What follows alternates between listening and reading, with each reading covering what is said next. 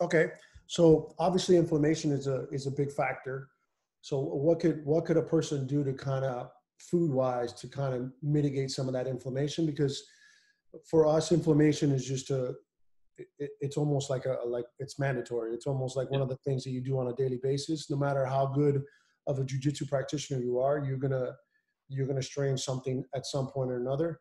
Right. It may not necessarily be like injured, but you're straining it, putting a lot of pressure on it. So there is always going to be some type of healing process, not just muscularly, but also at the joint level. And a lot of that healing process is inflammation based. So not only, actually externally doing what you can to help that injury heal, but what could you do food wise that Yeah. could kind of also speed up that process as well? Yeah, definitely. So yeah, I mean, internally, the one thing I always tell people, it almost seems like it's too easy, but just focusing on nutrient quality of your foods, right? So we kind of get into that whole, nutrient density. So being plant-based foods are going to be your highest nutrient density as opposed to calorie-dense foods, right?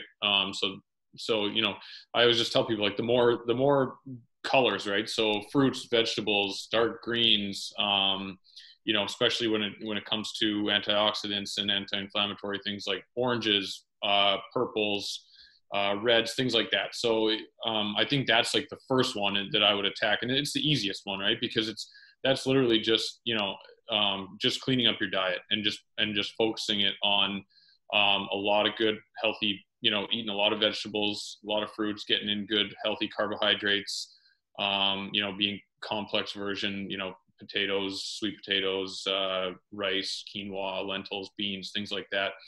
Those are all going to have so many like nutritional aspects of them that are going to help you recover from not only injury, but like just everything you're doing throughout the day.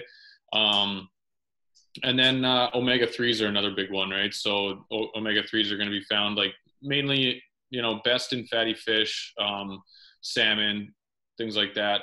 You can get them from walnuts as well. And the one thing I think that's one of those things a lot of people are probably on the edge of being deficient on. So I always recommend probably a good fish oil supplement. Omega-3 fish oil supplement would be really good as well. And then just making sure um, your antioxidants in, right? So again, that's going to be citrus fruits, and then again anything orange. So we're getting into like carotens, so sweet potatoes, carrots, things like that. Those are going to have a lot of vitamin C in them, and then those are going to, antioxidants are obviously going to help wash away some of that oxidative stress that you accumulate through, a combat sport, and that can help you recover as well.